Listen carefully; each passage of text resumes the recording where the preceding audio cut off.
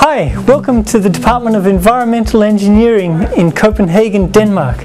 This is home to one of the largest departments in environmental engineering in Europe and is also home to a master's degree in environmental engineering and a bachelor's degree in environmental engineering.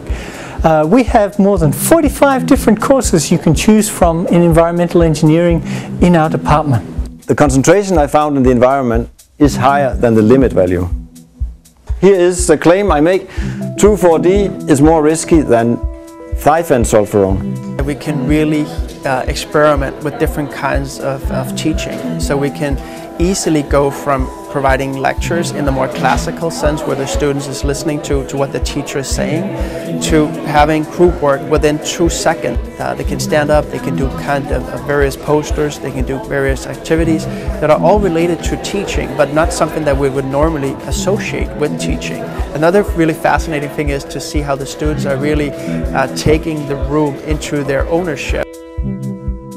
The way normally pump tests are done, you just pump water out of the well, you measure the flow rate, you measure the displacement in time, the drawdown in the well, and once you get that, you can analyze it using a different kind of software. Here in Scandinavia, we're world leaders in environmental engineering.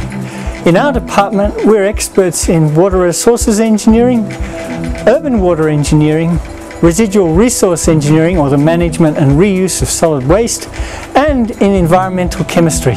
Our students come from lots of different countries. In fact, half our master's students are from places other than Denmark.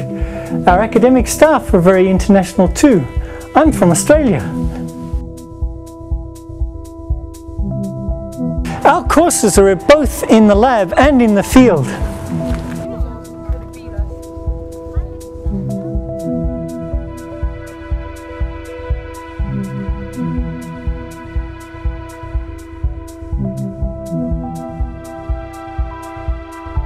The second group will come with me, and we'll be waiting at the other end. We'll see what the pixometer means.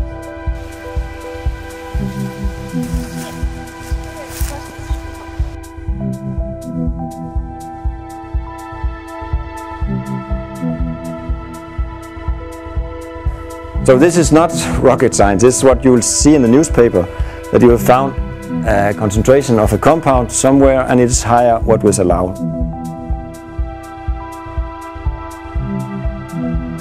Here in the Department of Environmental Engineering, we have more than 25 academic staff and 150 employees and relatively few students.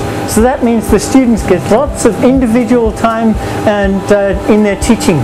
And as you can see, we have world-class laboratory facilities, and the students work hands-on with those facilities in their teaching.